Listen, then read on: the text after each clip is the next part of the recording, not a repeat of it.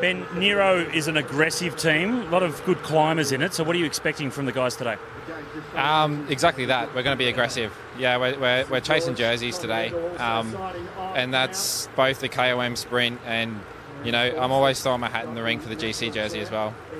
Now, your story in particular is both good and bad because at the National Road Series round a year ago, you had a terrible crash into the back of a police motorcycle, smashed your leg up. It's just great to see you actually riding again. How hard has it been to come back?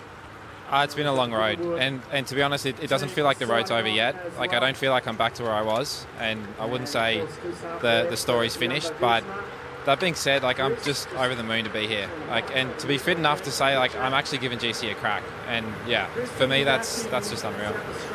Is there anyone that helped you get through that process? Because it was a horrific accident, so who were the people that helped you come back? The support crew was massive, and the list is too big for an interview like this, but I'd say in particular my girlfriend and my mum, like, those, especially that early period, I just wouldn't have been able to get through that without them. Yeah, that was unreal. It's fantastic. It's good to see you here racing. Actually good to see you here walking, because I witnessed that accident. I'm surprised that you can still race, so it's great you're back at this level. Good luck today. Thank you very much.